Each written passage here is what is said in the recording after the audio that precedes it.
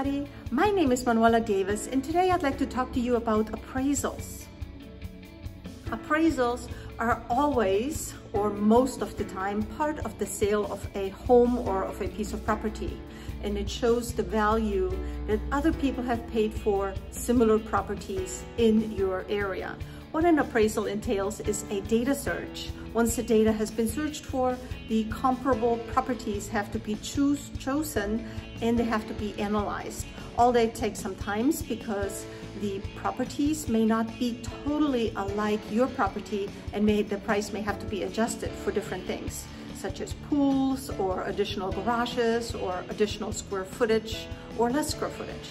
So that has to be done. And then once that is complete, the appraiser generally goes out to the home and starts measuring and taking pictures and inspecting the property, making sure that everything is how it is supposed to be. And from there, he goes back to the market analysis and puts it all in a document.